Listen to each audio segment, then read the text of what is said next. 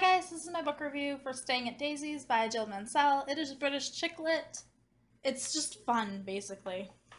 The main character, Daisy McLean, manages a hotel for her father who owns it. Her father, Hector, is this flamboyant character, the kind of easygoing chap who gets along with everybody.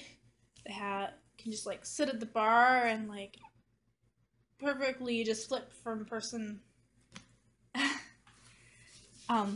So Hector is the perfect host every night in the bar, and just everybody has a good time. He likes to serenade people and get other people singing with him, and is just a fun and quirky character. Daisy, on the other hand, is a bit more reserved.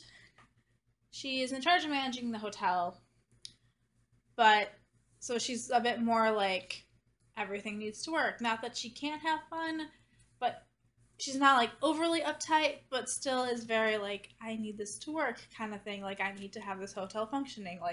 I would like to keep my job for 20 more years because I'm not about to retire sort of person. And Daisy's also, her husband dies at the beginning of this book. So her husband was kind of a complete and total jackass. Her husband cheated on her. He lied to her to get money from her and told her he had cancer when he didn't, so that he could run off to America with his girlfriend. Which doesn't happen because he gets stuck in a car accident at the beginning of the book and ends up dying pretty quickly. So the rest of the book takes place about a year later, and Daisy is just kind of sworn off men. Her husband was such a jerk that she has zero interest in being with any guy who's going to be even remotely like that. So understandably, she's on a man hiatus, basically. And she tries to convince her best friend Tara to do similarly. Tara is the kind of girl that men just gravitate towards for just having a good time. And she's always getting broken up with, and she doesn't quite understand why she can't keep a man long term. And Daisy's trying to convince her that maybe she needs a break and needs to find herself, because she's the kind of person who will, because Tara's the kind of person who will just say yes to whatever a guy wants just to please them without ever thinking about what she really likes. And there's also Tara's Aunt Maggie, who is the elderly spinster person who appears to have sworn off men and is perfectly happy on her own, and the strong, independent woman, except Maggie's kind of got her own little crush going on there with one of the men in town, and is trying not to have her younger niece find out about it. So during the course of the book, at the beginning of the book, there is this big wedding that's going to happen at the hotel.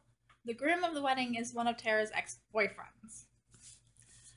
Tara assures Daisy that nothing is going to happen, it's going to be fine, she's going to stay out of the way, and there's not going to be a commotion or anything.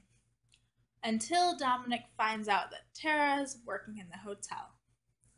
Dominic's the kind of sleazebag who would cheat on his fiancée the day of the wedding. And he convinces Tara that he's still madly in love with her, and they need to just talk about things before he makes his life-altering decision and walks down the altar. And Tara tries to please him and goes off with him, and it causes a huge mess. So the relationship between Dominic and Tara becomes one of the major relationships of the book.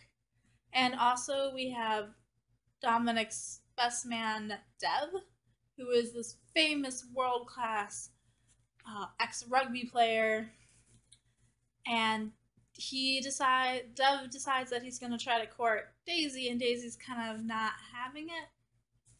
And she thinks the only reason that Dev is trying so hard is because Daisy's the one girl he can't get. So there's just point after point of fun antics in this book, and miscommunication's a major theme, and who do you trust, and making what do you actually want in a relationship. One of the really funny antics in this book involves Maggie's washing machine that is just broken, and the repair people keep coming out to fix it, and how that situation plays out was just awesome, and I loved it, and it was funny. It's just a good quick read for just laughs and fun. So if that's what you're looking for, this is an awesome choice.